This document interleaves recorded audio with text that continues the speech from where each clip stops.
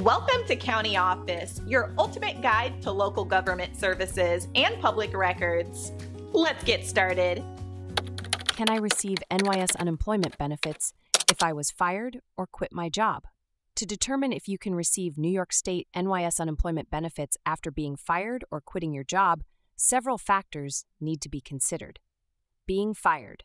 If you were fired, you must have been let go through no fault of your own. Examples include being laid off, downsized, or terminated due to reasons not related to misconduct.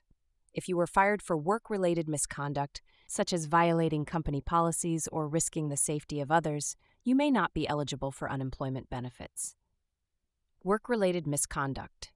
Being fired for misconduct like absenteeism, insubordination, or failure to meet performance standards can disqualify you from receiving benefits. However, if you were fired because you did not meet the employer's qualifications or performance standards, but did not engage in misconduct, you might still be eligible. Quitting your job.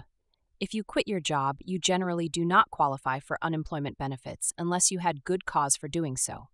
Good cause can include compelling personal reasons or a hostile work environment that your employer was aware of and did not address.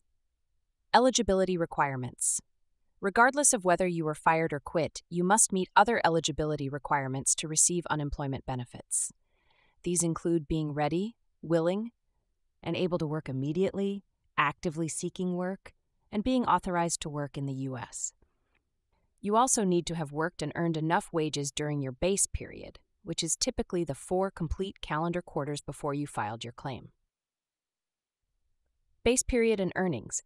To qualify, you must have worked and been paid wages in at least 2 calendar quarters of your base period. The amount you earned must meet specific thresholds, such as earning at least half of your high quarter earnings in the other base period quarters. Applying and certifying.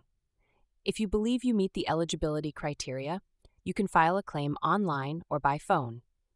You will need to provide detailed information about your employment history, including names and addresses of employers and their federal employer identification numbers. Weekly certification. Once your claim is approved, you will need to certify your benefits every week to continue receiving them. This involves confirming that you are still unemployed, actively seeking work, and ready to start a new job immediately.